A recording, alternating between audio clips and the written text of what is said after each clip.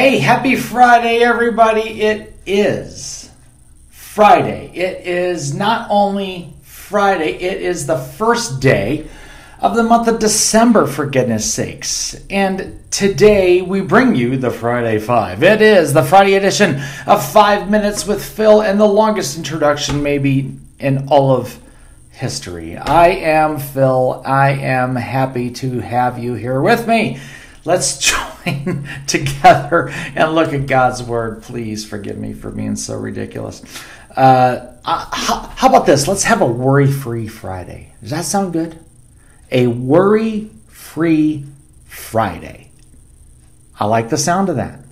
And we have some good scripture for us to take a look at. Jesus' own words about worry. And I think it'd be good for us to look at. Check this out. Matthew chapter 6, starting verse 25. Going to verse 27. Jesus says this, "That is why I tell you not to worry about everyday life. Whether you have enough food and drink or enough clothes to wear. Isn't life more than food? And your body more than clothing? Look at the birds. They don't plant or harvest or store food in barns, for your heavenly Father feeds them. And aren't you far more valuable to Him than they are? Can all of your worries add a single moment to your life?"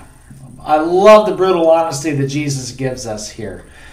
Jesus says, look, in fact, this kind of is on the heels of what we talked about yesterday. If you missed yesterday's 5 minutes video, we talked about being content in all circumstances. And Jesus really takes us there again with this passage of Scripture where he says, look, even the birds don't worry. God takes care of them. They don't plant food. They don't store food. They don't harvest food. But God makes sure that they're fed. Isn't God going to take care of you too? You're far worth more, a whole lot more than a bird. And I think that's good for us to be reminded of today. That, yeah, you know what? Those things that really occupy space in my head, I really need to let that go. You know what's interesting?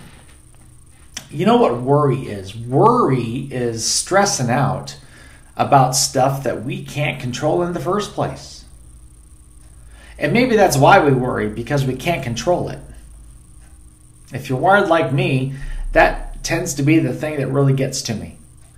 Is I can't control the situation, and so because I'm not in control, I'm not comfortable. As long as I can keep my fingers on everything, everything is good. And I think the Lord would want to remind us today that, you know what, that's just not that's not how it goes. I take care of birds. In another part of this scripture here that we just read, he says, look, even the flowers are taken care of, and you are far more valuable than a bunch of flowers and a bunch of birds. And so what's God wanted to remind us here today? Let Him deal with the stuff that you can't control. He'll take care of you. He'll take care of your needs. He'll take care of what you eat. He'll take care of the clothes that you wear.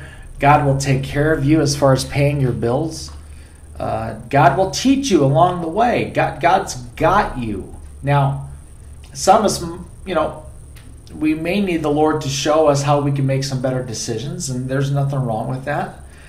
Everything, like we said earlier this week, all throughout the day, we just say, Lord, please teach me. Teach me about myself. Teach me more about you. But worry will really cripple your walk with God.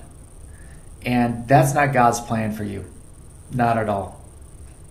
And so, as we go into the weekend, on this worry-free Friday, let's give God our worries and our anxieties.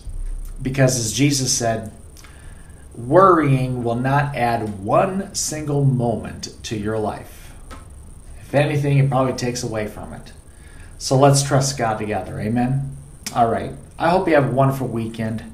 And let's have a worry-free weekend. There we go. And Lord willing, we'll see you again on Monday. Okay? God bless you. Have a good day. Bye-bye.